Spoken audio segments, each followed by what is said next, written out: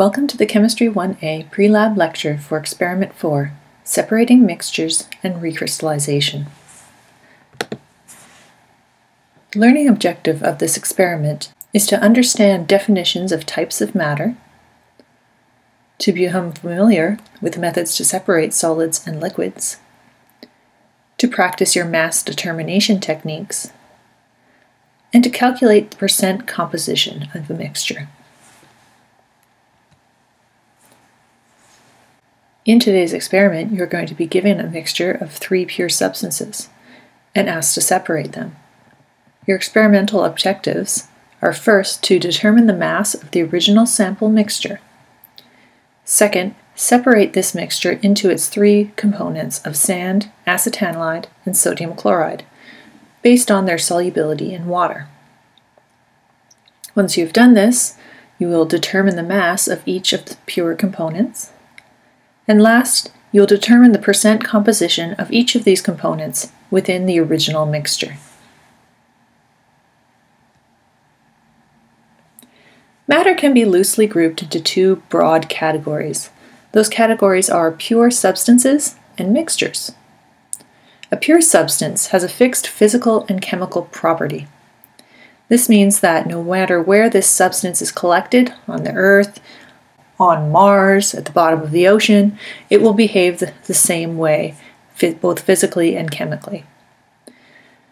Pure substances can be either a single element from the periodic table or a compound that has a fixed ratio of these elements. For example, we know that oxygen is 2 oxygen atoms to make oxygen gas, where glucose, or simple sugar, is a combination of carbon, hydrogen, and oxygen at a ratio of 6:12:6. To separate a pure substance into a simpler substance, it requires chemical breaking of bonds, so a pure substance can only be made simpler through chemistry. On the other hand, mixtures can be physically separated by sieving or filtering in different ways. This is because a mixture is a physical combination of different pure substances. It has no fixed properties, as the mixture depends on how it was prepared, what ratio the different pure substances are included in. So as I mentioned, a pure substance is either a pure element or a compound. There are 108 known types of elements that make up our universe, and they're all laid out on the periodic table. A single atom of an element cannot be broken down by chemical or physical means. Compounds, however, are chemically bonded groups of elements in a fixed elemental ratio, and they can be separated down to individual elements through chemistry. Example of elements are things like helium, iron, silver, nitrogen, whereas compounds would be things like ammonia, salt, sugar, carbon dioxide, and so on. When we combine pure substances to form a mixture, we can have 2 possible results. We can either have a homogeneous or homogeneous mixture, which is uniform by eye, or we can have a heterogeneous mixture, where we can clearly see the different components within the mixture. Homogeneous mixtures are things like salt dissolved in water, or the air that we breathe, which we know to be a mixture of nitrogen, oxygen, and carbon dioxide. Examples of heterogeneous mixtures would be things like a piece of granite. You may think of your granite countertop in your home, where you can see the little flecks of white and gray and black that represent the quartz and the mica and different minerals within the rock. Or you could think of a soda or carbonated water, where you see the bubbles within the liquid. These would be examples of heterogeneous mixtures. When describing matter, we talk about physical properties and chemical properties, but what is meant by these terms? Well, physical properties mean, what does this matter really look like? What is its state? Is it a solid, a liquid, or a gas? How large are the particles? What is its boiling point and melting point? When does it transition between the 3 states? What color is it? Does it have an odor? And also, how dense is it? How heavy is it? Chemical properties, on the other hand, are less tangible.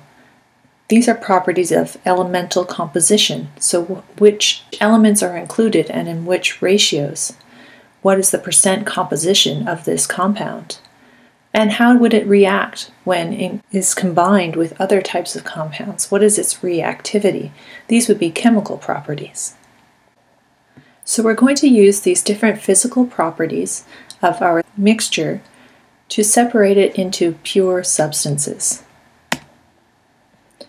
Your sample is going to be a mixture of acetanilide, which is pictured on the bottom left here as a large organic molecule, salt, which is just an ionic compound of sodium and chloride ions, and sand, which can be generally described as silicate or silicon dioxide.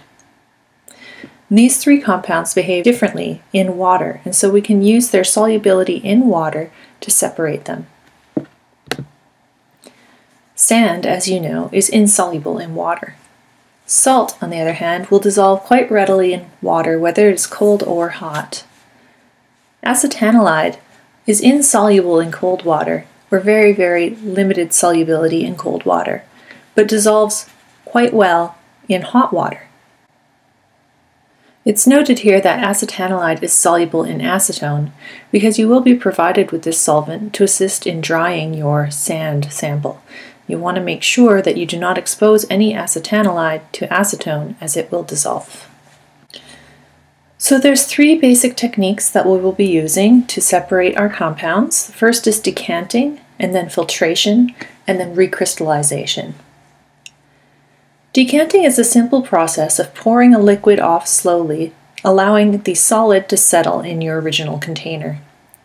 It's done by carefully pouring the liquid out of your vessel that contains both a solid and a liquid, and touching the tip of your container to a glass rod so that the liquid flows directly out of your original vessel, down the length of the rod, and into the receptacle for the liquid.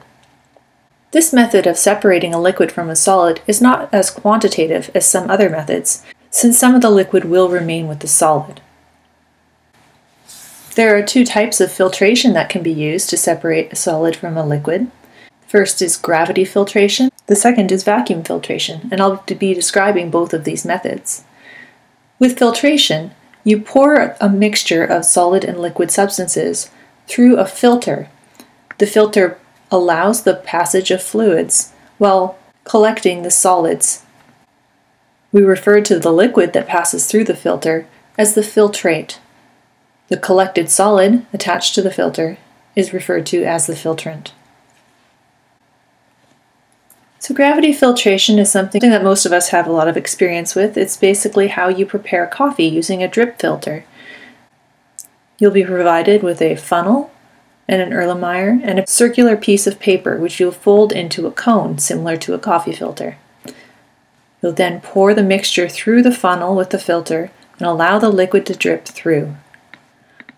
This process is very effective in removing heavy granular solids, such as coffee grounds or sand. Vacuum filtration is a much faster way of filtering, in which the receptacle Erlenmeyer has a vacuum applied to it so that all of the air is removed from the flask, pulling the sample through the filter and pulling air along with it so that the sample is dried after it is filtered. Vacuum filtration is more quantitative as it pulls all of the filtrate through and does not leave any with the sample. It is also very good at getting the solid portion of the sample dry. It's very important to note, though, that vacuum filtration is not to be done using hot solutions, since the presence of a vacuum will cause hot solutions to rapidly boil, presenting a dangerous situation in a sealed flask.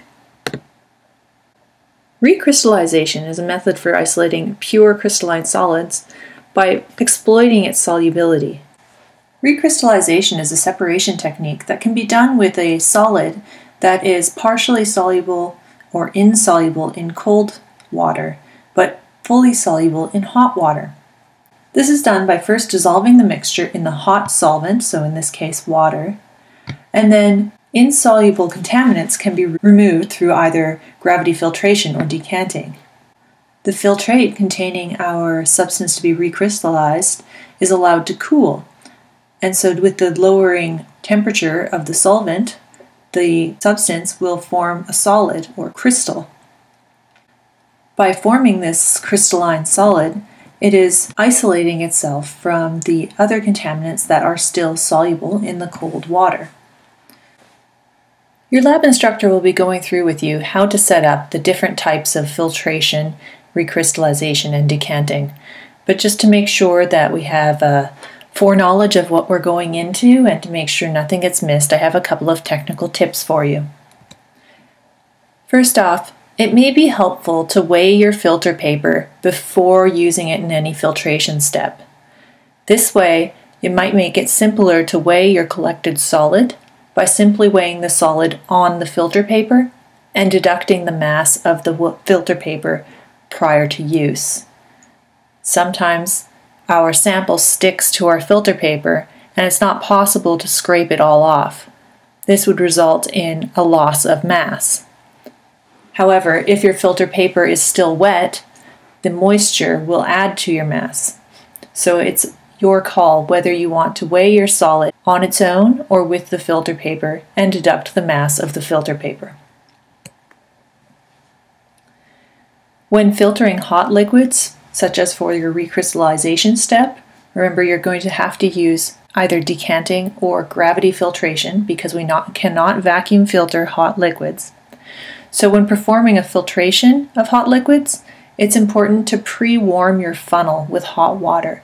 So simply run some hot water through your funnel just before you're going to do your filtering. This way, your filtrate won't cool rapidly in the stem of your funnel, causing any crystals to precipitate and clog up the stem of your funnel. I mentioned earlier that you might be provided with acetone for rinsing sample. So rinsing a solid with a solvent that does not react with it or dissolve it and has a very low boiling point can be really helpful in separating substances in a mixture because it helps to remove contaminating liquids. So you can think of your sand, which is going to be a little bit wet after gravity filtering or decanting, whichever way you choose to collect it.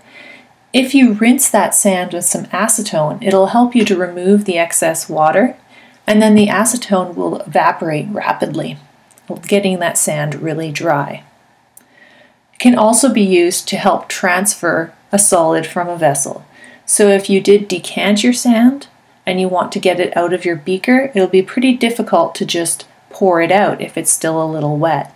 So if you add some acetone, you can swirl that sand and pour it into a funnel or whatever step you're going to use next, and then allow the acetone to evaporate off. Remember that the solvent you choose cannot react with any of your components of your mixture.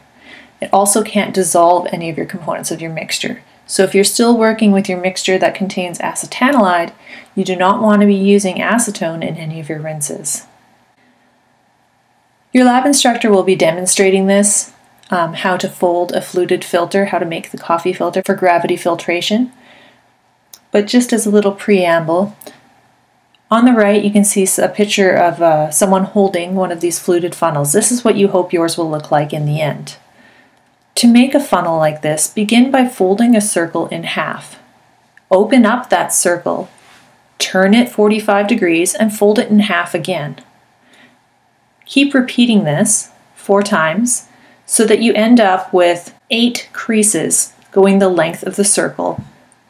Once you have done this, flip the circle over and begin folding in half again, not on your preformed crease, but between the creases that you'd already made. Open it up, rotate 45 degrees, and fold again, and continue this so that you have a fold front, fold back, fold front, fold back in alternating order. Once you've done this, you can pinch the folds to make it shaped nicely like you see in the diagram. All right, Now that you've successfully separated your mixture into 3 pure substances, it's time to determine the percent composition of each of those substances in the original mixture. Percent composition is calculated by dividing the mass of each pure component by the total mass of the sample and then multiplying by 100%. You will take the mass of each component, let's say sand, and then divide that by the original mass times 100%, and then acetanilide divided by the total mass times 100%, and then salt, and hopefully the sum of your percentages will all add up to 100%. Once you've done this, see your lab instructor for the true values of the percent composition and compare what you've calculated to these known values.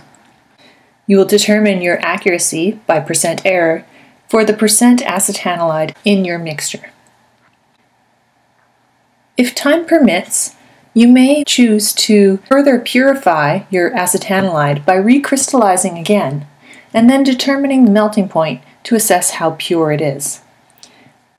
If your instructor believes there is going to be time for this, I recommend that you refer to Experiment 3 in your lab manual and to the Experiment 3 PowerPoint lecture for information on how to determine a melting point and use a melt temp device.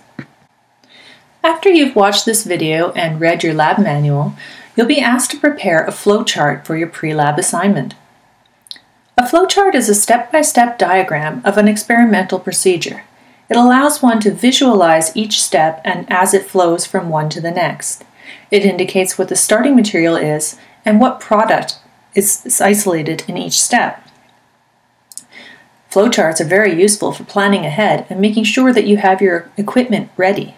They can also be helpful in visualizing or understanding the purpose behind each step in a long procedure. Be sure to fill out the flowchart for your pre-lab assignment. The pre-lab flowchart looks a little like this. The boxes indicate substances or materials, and the arrows indicate steps. So in the first box, we have our mixture containing salt, sand, and acetanilide. Weigh your mixture and determine its mass to the nearest 0.001 gram. You will then dissolve this in hot water and gravity filter it. What will be in the flow-through? What will be in the filtered material? Fill in these boxes. The filtered material will be allowed to air dry. And then what pure product would you have left? On the other side, with the flow-through, what would be your next step to separate the components in the flow-through or the filtrate? What would be the filtered material and what would be the flow-through of that process? What other process will you need to isolate the last component? Where would each of the pure components end up at the end of the process? Fill in each of these boxes and any other questions in your pre-lab before the start of class. And don't forget to bring your lab coats and goggles. Have fun. Be safe.